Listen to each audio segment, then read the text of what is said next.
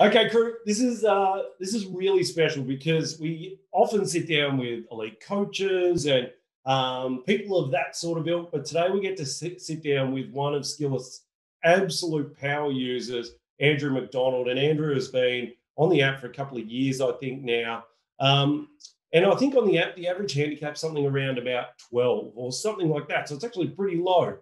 But Andrew's even lower than that. He's like one of the best amateur players in America, you could say, and has found incredible value working with Alex Riggs that you can also see on screen at the moment. But Andrew, first of all, just thank you so much for being an amazing patron and user of the platform. But can we just dive into your story and like who you are as a person potentially, where you work, which is an incredible company, and then your golfing story from there? Definitely. Well, first I have to correct you. I still have some work to do to be one of the best amateurs in the country, but we're getting there. Alex has me on the right track. No, I appreciate it. My golfing life is interesting. So currently I work for Apple. I'm in technical operations for them. Get to work on a bunch of new product launches within our Mac product department. It's been incredible. So I obviously do. Golf is not my way of making money. I have other things, although golf is my passion. And I started in the game. I was 12 years old. My family, we moved from Atlanta, Georgia, down to Orlando, and we had the opportunity to join at Bay Hill, Arnold Palmer's golf course there in Orlando. It was just an incredible place. You know, being around a guy with that kind of presence inside the game of golf was incredible. I got to play growing up with Arnold's grandson, Sam Saunders, and so. You know, he took my $5 about every time we played 9 holes of golf, but always motivated me to improve. And yeah, I had the passion always. I was at the golf course every single day, and I wanted to play college golf. I wanted to play golf as a living. I probably got to the point where right when you need to really be peaking, that junior, senior year of high school, I probably wasn't shooting the scores that I needed to be able to play at the kind of colleges I wanted to. And somehow I got a piece of advice from my dad and other people in my life that said, "Hey, listen, golf doesn't go anywhere. Go get a good degree and work your butt off, and golf might be there." And so that thought never left my brain. Right, I didn't play a bunch of golf over my college years. I was at University of Florida the same time that Billy Horschel and Camilo Villegas and a bunch of studs were there, and I got to watch them and see them. And I played with them in high school golf. But I didn't really touch clubs over that time and got back into the work world, working for Lockheed Martin, making missiles and fire control radars and a bunch of really cool stuff. And I picked the clubs back off and I kind of started playing. And luckily, I still had the ability to get the ball in the hole. I was, probably around a scratch still when I got back into it.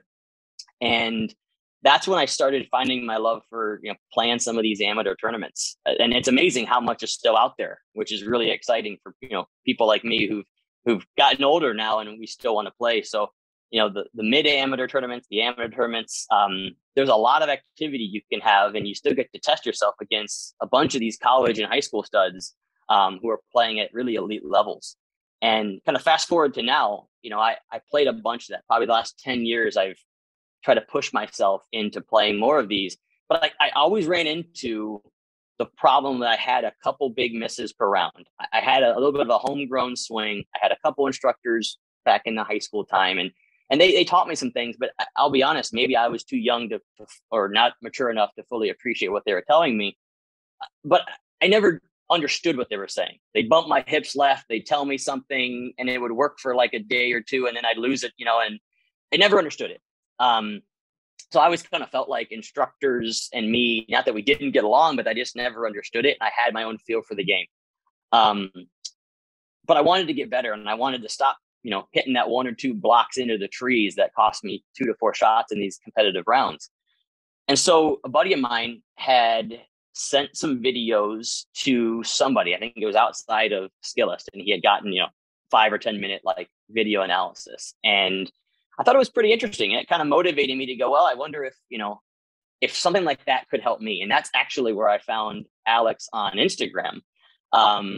Really liked his style, the way he talked through the game, the way he described things. And heard about Skillest, jumped in. I bought the individual one-time lesson, not really knowing what to expect. And the first analysis, I mean, Kyle Hebner, my buddy who's also on Skillest, one of the like 5 people or 6 people that I've recruited into Skillest because I love it so much.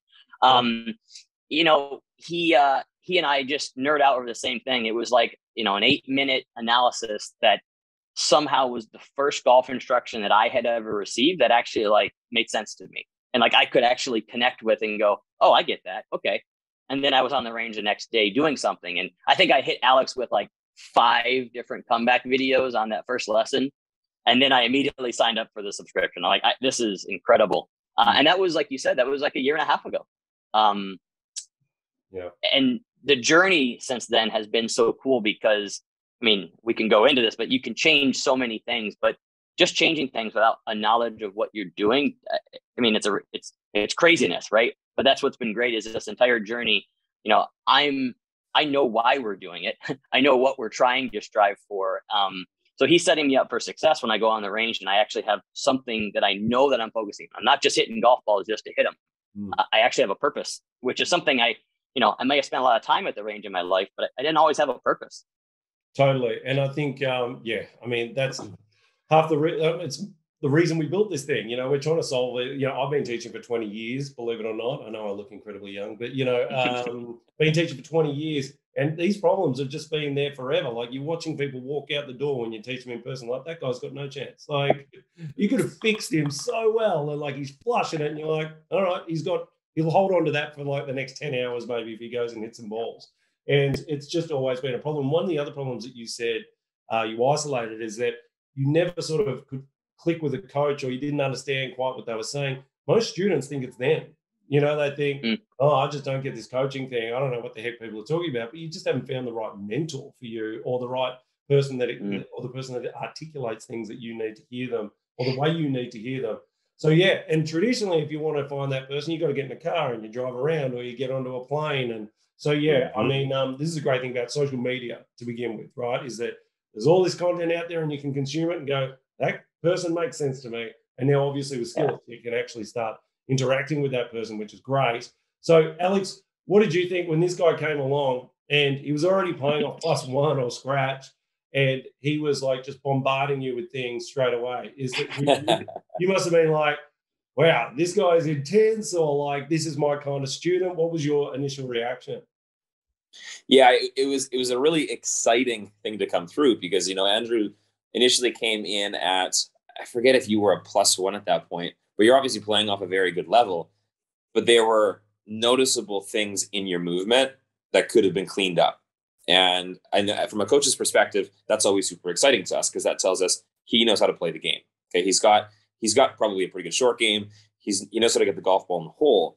And as soon as we tidy up these movements, I mean, now it's his opportunity to shine. Yeah, totally. So what we might do you want to just get this action up and have a really quick look at it?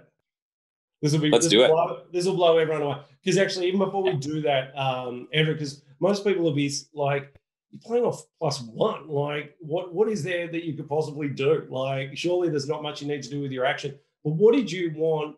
I think you said, like, you always had a flair, right? Did you? Is that the thing that always killed you? Yep. Like, what did you really want out of this? Like, because your handicap has dropped, like, to +2 or +3 or something like that. But, like, it's actually done something bigger than that, hasn't it, for you? Absolutely. Yeah. I mean, what I wanted was, and you're never going to be perfect, but I wanted to eliminate those huge misses that would cause you to take the 2 off the tee and then be kind of white knuckling at the rest of the round, especially in competition, right? It wasn't really impacting me as much in recreational play, but you go in a tournament and then you really can't play when you're in the trees all day. And so I wanted to fix that. And Alex had all the education and all the knowledge to how to do that. I didn't know how to. I just knew I wanted to stop blocking the ball, once or twice. And what I thought was really neat was as we started to change things and started to build things up, what I've actually found is my recreational play hasn't changed drastically, but what happens under competitive pressure, what shows up when I don't have my A game, that's what's different. Right. You just continue to take what I consider to be a bad swing, a poor swing, and it just keeps getting a little bit better. And it's like Alex said, I've always relied on my short game. So what's nice is we have a little bit of the luxury of kind of going in and really overhauling things. And I feel good because I still know that even if it doesn't feel perfect, I have that short game to fall back on. Gives me a little bit more freedom to go make these changes and commit to them. So just in closing, guys, so I wanted to ask you, what does it look like, the interaction between the two of you? Like we heard, you said at the start, Andrew, that you just bombarded him with like 1 million videos. But how often would you be interacting on, the platform, like messaging or like sending stuff? Like, what does that look like? Is it like every couple of days there's a little question, or at least, or what would it be? Yeah, it's a good question. I think it definitely depends on kind of where we are in terms of, are we trying to add something really new, or are we going into like a tournament in a week? We're trying to add something new. He'll tell you I haven't stopped bombarding him. He'll get videos from me, maybe every couple of days, depending on. But it's funny because people ask me that same thing, and I always try.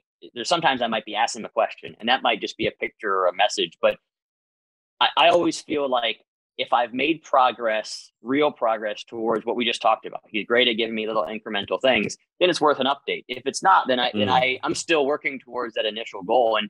And if we're making quick progress, then I'm just going to keep feeding him. But if we're not, then I know what to do and I know how to work on that. And it's a lot more frequent in those sessions. We get towards the tournament, and it's funny. I think people would think differently. They might think I need to check in with them all the time, and it's actually a little bit different. In those situations, we've talked about what I need to do. So it's not that I don't need his help, but I know very clearly what we have to do because we've already drawn it out. Like there's a good 2-week period where I need to start shifting my focus away from those crazy exaggerated things, away from some of the technical. So actually there's a lot less discussion and video banter, more just kind of message back and forth leading up to events. But I think that's what's so great about the platform is I don't feel, because of the way it's set up, I don't feel the pressure of, okay, we need to set something up once a month or once a week. Like it's variable. It depends on, where we are in the process. Amazing. I mean, mate, it's just been an absolute pleasure having you on board. And I think you're, just a great example of what's possible. And I think the cool thing I love about the platform is that like you could probably look at someone like you and go, oh, it's only for really good players. But like we've seen, 28 handicappers come down to 12 on it sort of thing. So it's right for everyone. But boys, Alex, is there anything you want to say in closing at all? No, I think that this is just like a really good learning opportunity for a lot of people just to see the best and most sort of functional use of this platform. And I think that especially like Andrew kind of taking things on and being a really organized person who's self-motivated and willing to put in the time, that this is just all about having feedback and then being able to grind. And what's so different from the normal in-person lesson structure is that instead of knowing you've got that Saturday lesson every week and knowing that, wow, well, I didn't really practice this week, but I'm going to see my coach on Saturday. You don't really send stuff through, like you said, unless you feel that you've made progress. So there's this accountability that you then naturally possess. And it's like, I got to grind. I got to grind. I got to show my coach that I've actually made some progress. Otherwise, there's no point in sending something through. Totally, mate. Couldn't agree more. So look, boys, thank you so much for being here. Let's check in again. Like let's, in 6 months' time, once you've won all these events this summer, Andrew, we can check back in again. But once again, it's been an absolute privilege to have both of you on the platform. And let's do this again soon. Awesome. That'd be great. Thanks, guys.